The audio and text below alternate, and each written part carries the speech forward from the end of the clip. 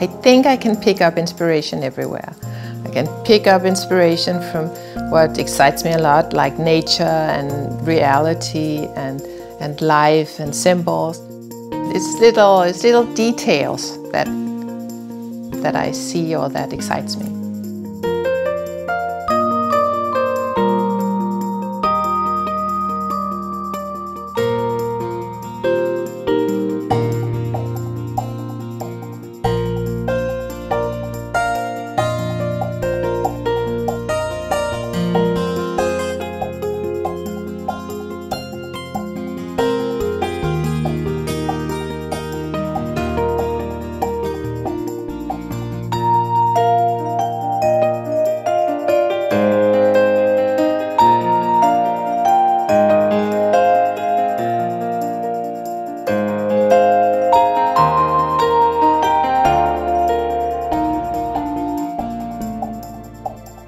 The name is Troll Beads internationally, and in Scandinavia it's the original name, Troldekugler. It's a designer-based company where we work intensely to get a good design, and then we have people connected to us who are specialists in manufacturing.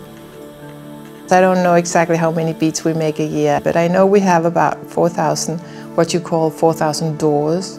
So there's about 4,000 shops in the whole world that sell troll beads.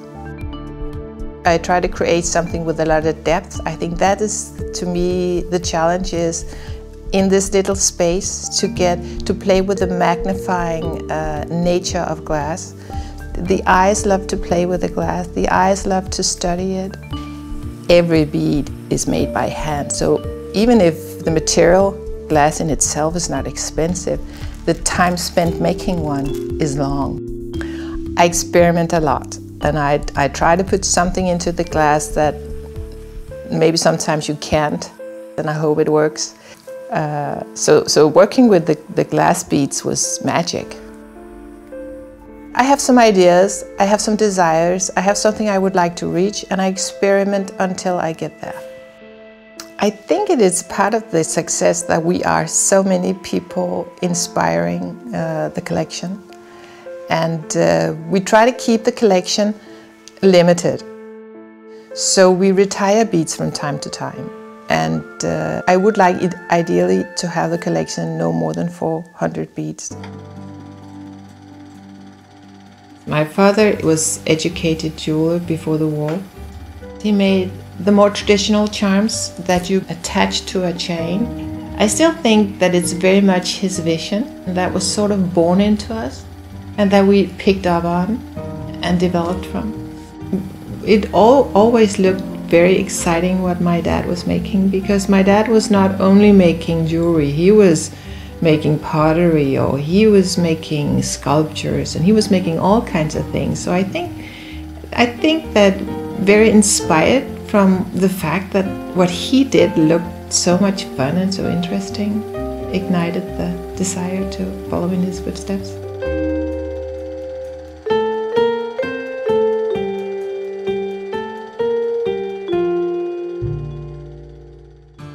The Troll Beads family is a big family because it's a lot of people who make a lot of decisions and who inspire each other. We all have separate companies, but we work together and use each other's talents to the fullest. And that is one of the very big advantages of working with a family.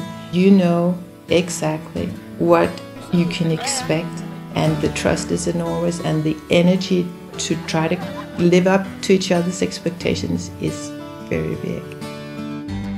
Well, I think they say a family that play together stay together, and we definitely play together.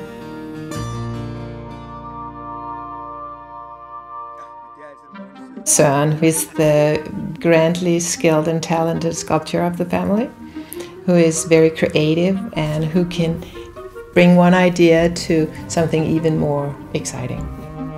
Søren's method is carving wax and finishing in metal. He usually has an idea, And he will get the things little in place in drawing first. He's carving and melting his design. And he's actually able to almost finish his design in wax. And then he hands it over to Jens, and Jens is casting this little model from wax into silver. And this is the way that the models are finished. Søren is a very active artist.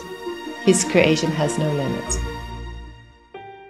Mette Soby is a lovely designer. She makes such beautiful and skilled and feminine but still very strong design. Her beads are very popular, and she has very much captured the essence of trowel beads, that it has to be something that is very Mette Soby, something where she really adds with her special signature design. She reaches out to people who are captivated by her design. They like her way of playing with the light.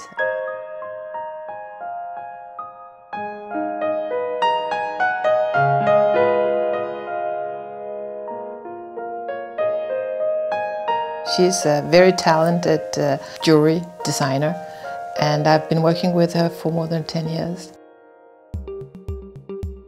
Thor Høy is a young man who's been trained to work with computers, and that is one of his main tools for creating his beads. So he go in on the computer, which is a new way, a way I have never worked, and he can sort of approach the whole bead view or the bead sense. So of course his bead look completely different. There is no discussion that it's the future to use that extra tool. But there's still a truth, and that is, no matter how many tools you have of the best kind, if you are not a good artist, you can have all the tools in the world and you will still not be able to create something outstanding. So we're not in love with the tools in itself. It's the artists, it's their talents and sculptures that carries the designs all the time.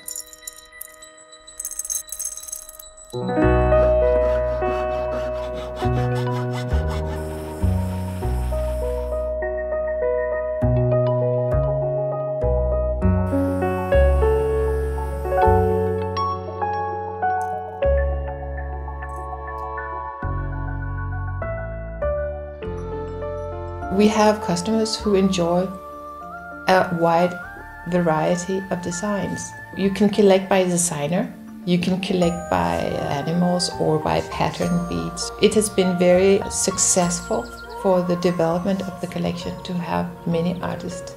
In my life and in my country's history, trowels make a lot of sense, and we've never had to explain the name within our own country. Personally, I've always lived very close to forest and lakes, and that is where all the trowels live. Trowels are part of our nature, and it was in our family something we would talk about. If something was a little strange or something was misplaced, then was sure it was a trowel who had moved it.